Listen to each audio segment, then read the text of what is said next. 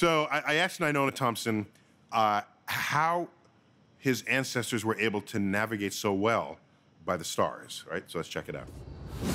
So you guys must have known the stars really well. And I mean, I use my tools to remind me where they rise and set and where to expect them. But if you don't have the tools, then it's in you somehow. And then you navigate with them. So how do you do that?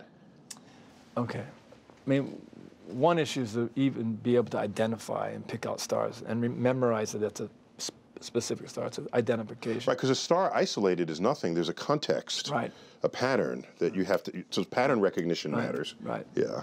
But because you can find the star in the sky, it doesn't tell you anything about navigation. You need to know primarily where it rises and sets. Okay.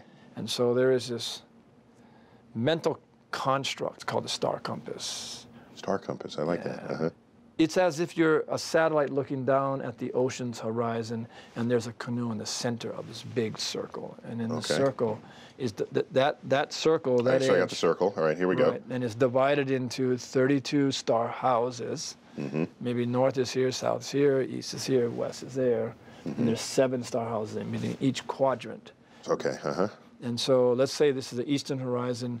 So you can take a star and identify it, but you need to know what star house it is. Like Mintaka in Orion's belt, rises due east, comes across the sky and sets due west, or any of the stars. Right, okay. So you've split the perimeter, the horizon, into these places. If you can identify the star, and if you know what star house it rises in, you can hold direction. So if you want to go east, you go straight towards Mintaka. Well, that would be easy, right, okay. If you want to go west, you go straight away from Mintaka. And any place in between, you can know the rest of the stars to make that happen. And we line them up on pieces of wood on the canoe.